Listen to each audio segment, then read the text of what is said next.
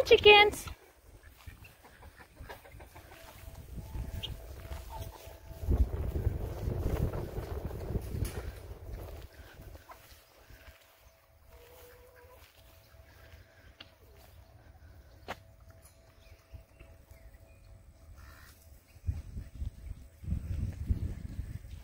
Haven't experienced any amount of chicken aggression with these puppies.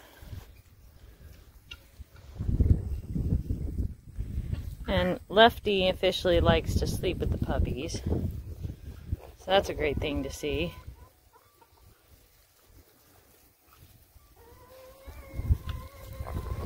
So Duke's job is to protect chickens. And he doesn't exactly like it when the sheep come over here and eat with the chickens. So I have to tell him to chill out about that. Hey, focus on me. Duke. Good boy. I know, you're doing your job.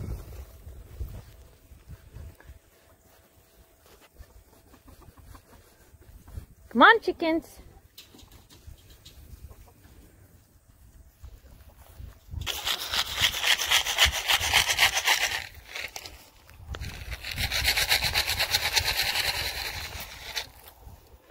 I definitely go through a lot of chicken feed at this stage. Puppies eat a lot of it.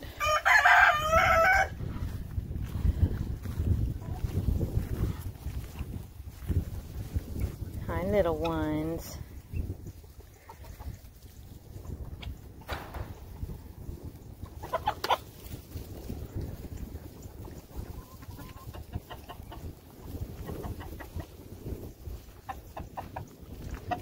Watch out. Watch out. This rooster just likes to hang out in the chicken coop all the time.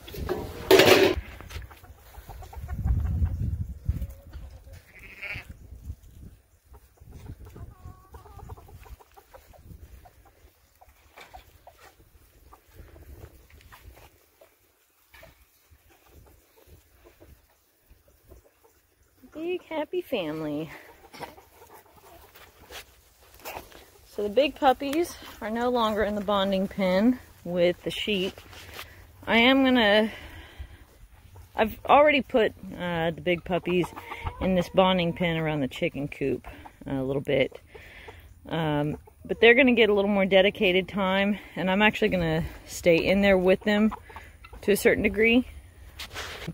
And I'll make sure they get exposure to chicks.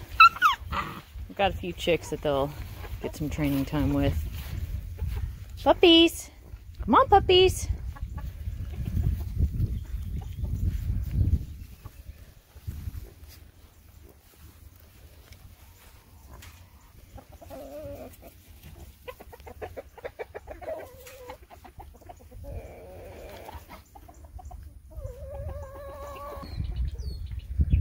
Nice and calm.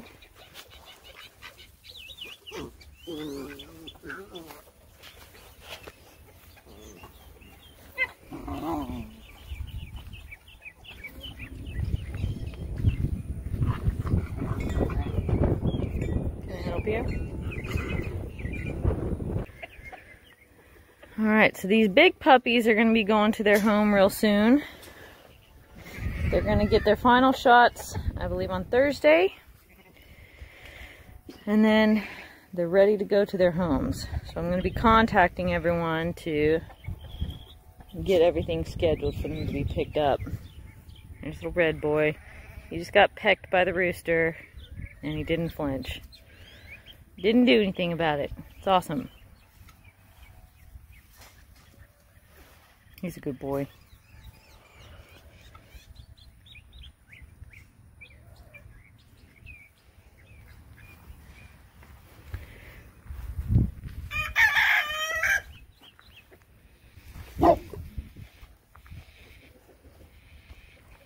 Hi, Bobby Joe.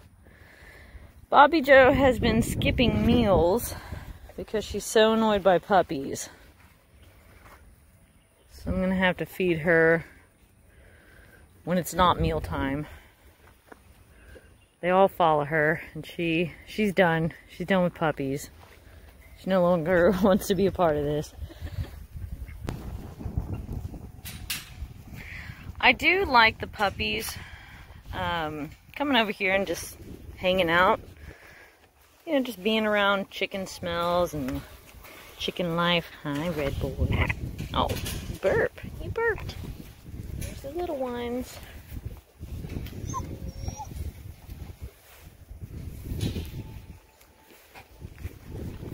By the way, when it comes to sharpening the claws of your livestock guardians, we don't do it. Those claws are like cleats. They do trim themselves. They're going to be longer than, you know, an indoor pet dog. But they need that so they can grip the ground when they're trying to run toward a predator. So I do not recommend trimming. They have been dewormed. I've dewormed them this week. They get dewormed a few times. It's inevitable. I'll end up deworming them at the end of the week again as well. If you deworm them once, that's never going to be enough. You have to do a set of deworming treatments spaced a few days apart from each other because it'll kill the adults. But then whatever eggs are still in their digestive system, those will hatch, and so you have to do a follow-up treatment to kill those before they're able to reproduce. Ladybirds puppies are ready to be selected for their homes. So I'm going to go through the things that I've observed. And as I mentioned in my previous video, Ladybirds puppies, their personalities are somewhat homogeneous. So you're not going to hear as wild of personality differences as you see with Bobby Joe's puppies. So I'm going to start with the boys. Of course, there's a lot of boys. Our two biggest boys are Blue and Black. And so Black Boy does have a red nose. It's official, that boy has a red nose. That he got that from his mama. And as I've said before, Blue Boy does stand up for himself pretty well, especially when the bigger puppies are kind of dominating him.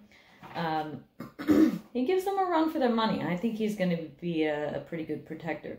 But he's calm when it comes to the chickens, the sheep, the livestock. You know, he's been great with that. He did show a little bit of food aggression in that one case where they found something that all the puppies were really interested in. But as I kind of mentioned before, I haven't seen actual food aggression from him at dinner time. He may have been, you know, a little more hungry. It was later in the day, so it meant it was getting a little bit closer to their time to eat. So he was probably, you know, a bit hungry at that stage. But that's the only time I've seen that, and that doesn't bother me at all. That doesn't indicate any sort of problems to me. If I saw that multiple times, then I would think that maybe there's a little bit of food aggression that he needs to work on. Okay, the next one, Orange Boy. Again, calm, great with all the livestock, just like all the other puppies. One neat thing about him, though, is that when I go to the mailbox, he comes with me. And every time. And I don't go to the mailbox every single day, but, you know, every few days I'll walk down to the mailbox from the house, and he just tags right along. Just him. Just me and him. That's kind of a funny little thing with him. It's cute. Silver Boy, I also believe, is going to have a red nose. I wasn't sure if it was going to turn black or stay red or kind of a little bit of an in-between, but I do think he's going to have a red nose as well.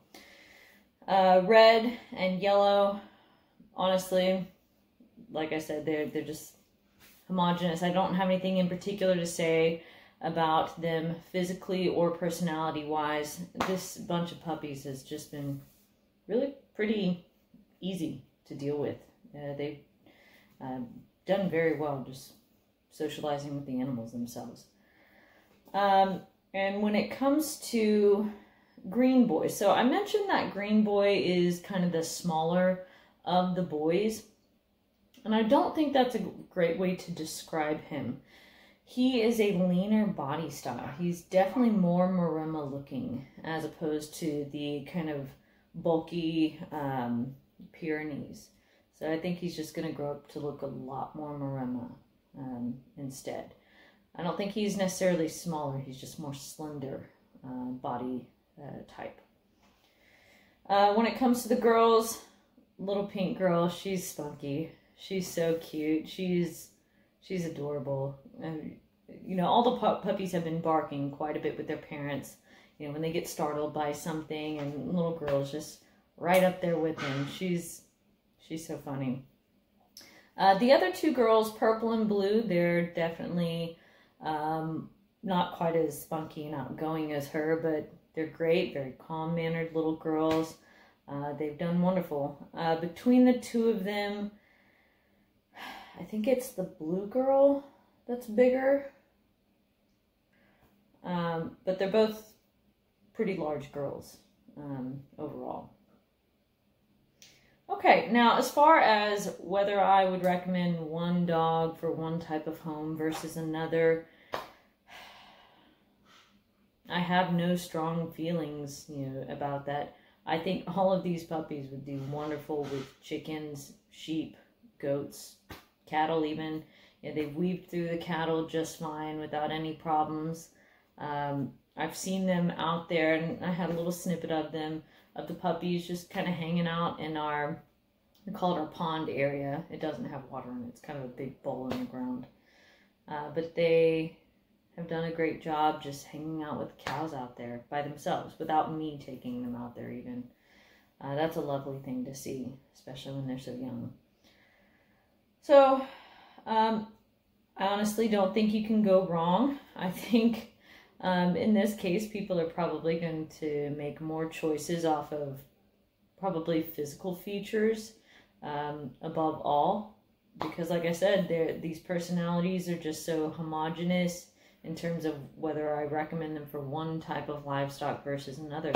So, of course, if y'all have any questions as I'm getting in touch with you through this selection process this week, I'd be more than happy to have a discussion. Y'all are welcome to call me or email me. I will send out probably, I believe, emails or text messages. I'll try to go back and find out how people communicated with me in the first place, and I try to communicate in that same method. So, but yeah, I look forward to being in touch with each of you.